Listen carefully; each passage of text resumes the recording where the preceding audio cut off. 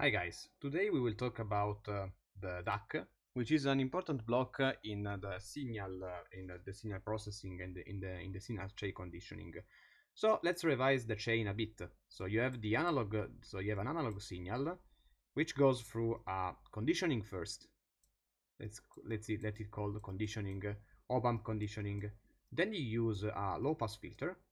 And you can even have more than one signal, so you have analog 2, analog signal 1, and so on, which goes into a multiplexer, which has a selector. Let it call selector. After this, you have to be sure that this signal is kept constant for the sampling. So you have the sampling and hold circuit. Once the circuit has been, you know that your signal has been sampled effectively, you can use this fed to the ADC.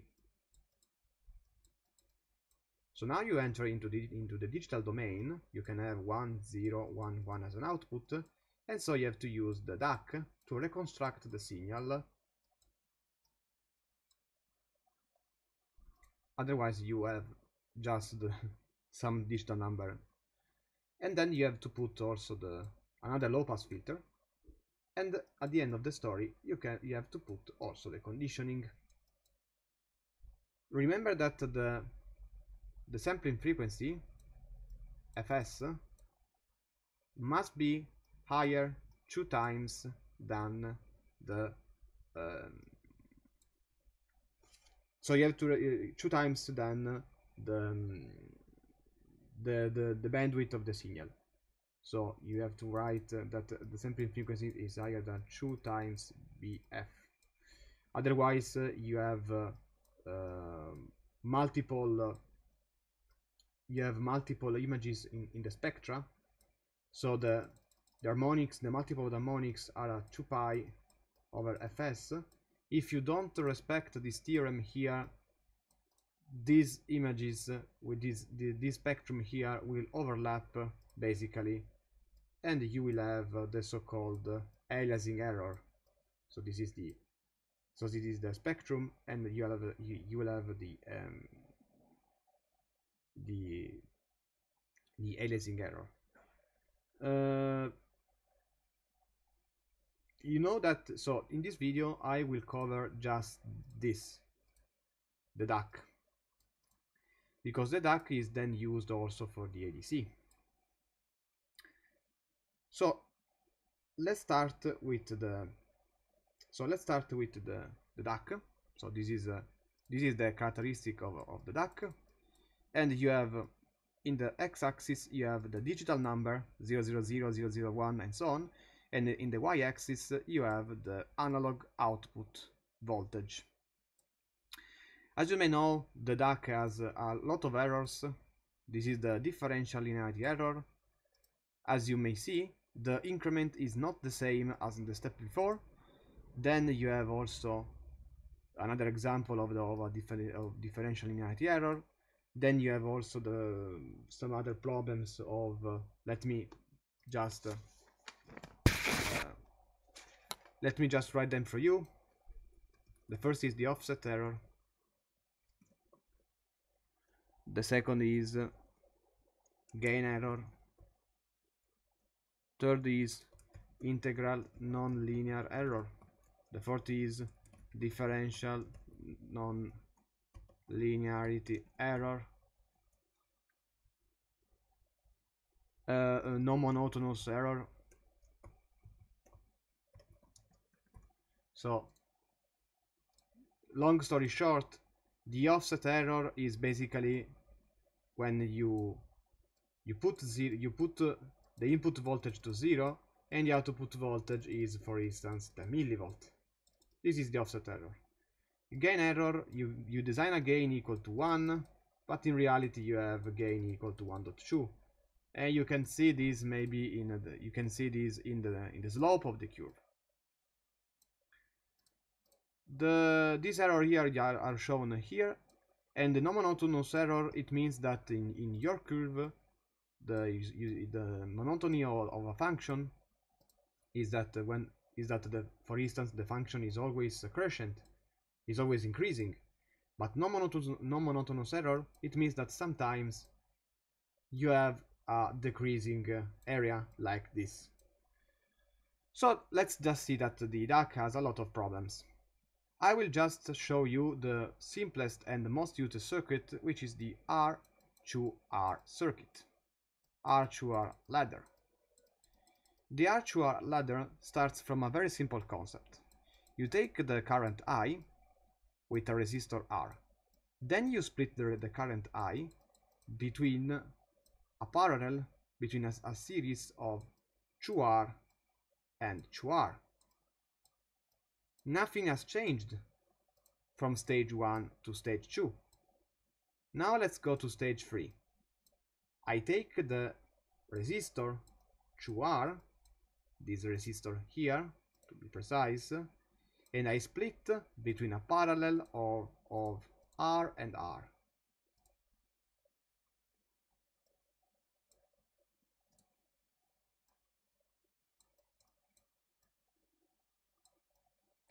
So the current I is entering here, and now it is splitting in the black branch of I over 2 and I over 2. If you associate the current with information, I'm splitting the information between two branches. And now I can repeat this process forever, because now I'm returning in the stage 1, in which I have just a resistor R. And so I can split the resistor R with a parallel of 2R and repeat the process. The circuit which I present here is just made with a reference voltage Vref and a branch of 2R, R, 2R, R, and so on until you close it with double 2R and the last is grounded.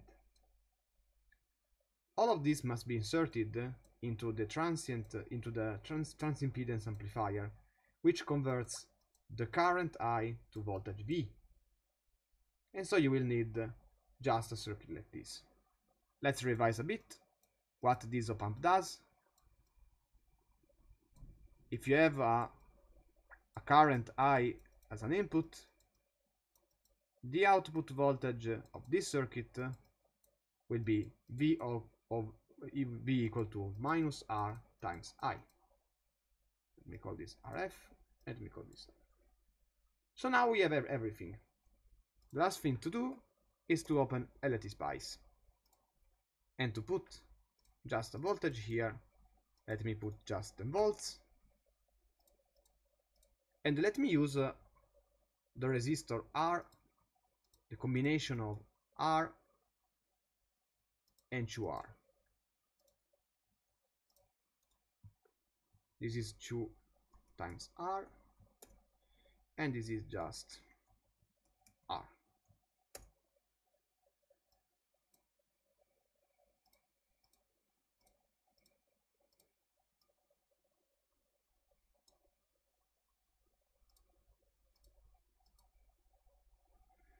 Sorry, I forgot to write the equation of this. The equation of this is V equal to minus reference voltage VR times it depends on how much branches you are feeding. For each branch you are feeding, I will put 1. Okay, so VR times RF over 2 to the n d.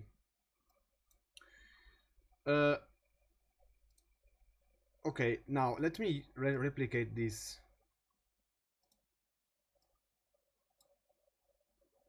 Sorry.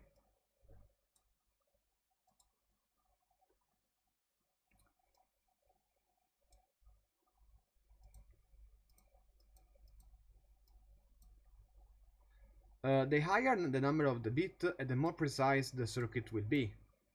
So let me use a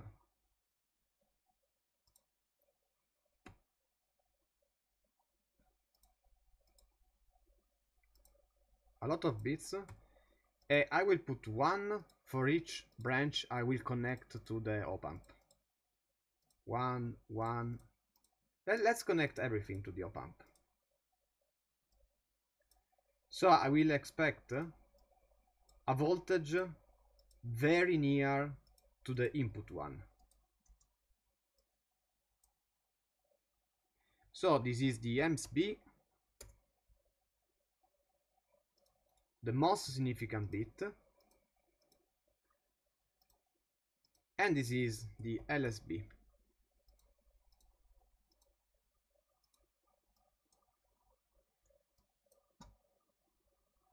So let's use the op amp. Let's use this op amp here, and let's put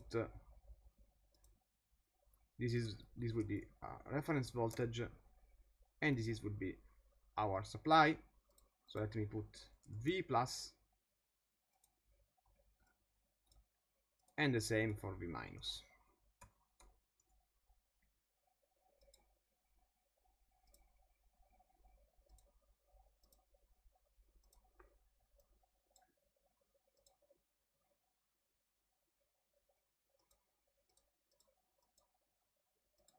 Now, because the output of this circuit is inverted, you have to put another inverting stage. Otherwise, you have the negative output, which is something that you don't want. So let me put another op amp like this, and let me put an inverting stage.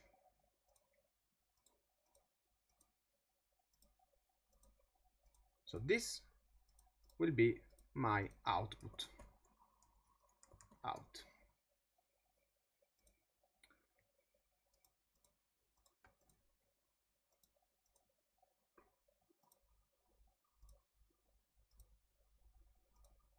Okay, so now we are feeding everything.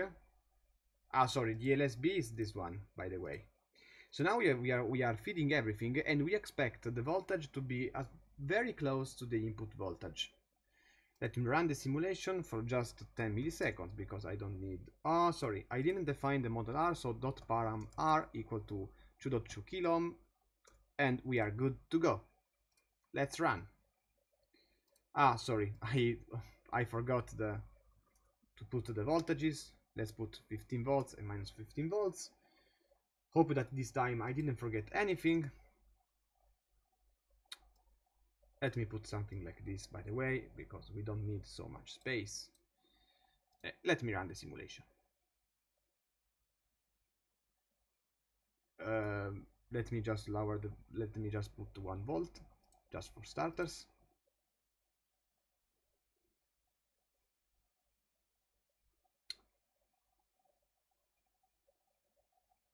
And let me check that everything is good. It should be R2R.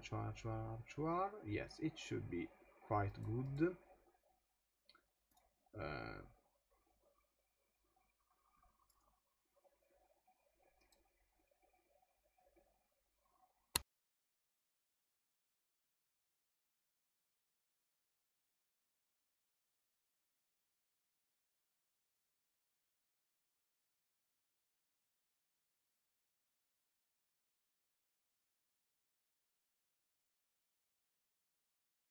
Let me put the universal op amp 2, just because I wanted to make an ideal simulation. So with 1 volt, as you can see, I have 1992 millivolts, so very close to the input voltage. Now let's put, for instance, 5 volts, and I have 4.96 volts. What happens if I cut these branches here and I reduce the number of bits? Like this, for instance. The answer is very simple. The circuit is going to be less precise than before, and so you are gonna have not 4.9, but for instance 4.5, 4.6. Exactly. So the thing is, with 4 bits, so with 111 and 4 bit, we have 4.64, 4.68. Let me put the result here, which is not very close to the input voltage, as you can see. But if I put instead, like before, 8 bits,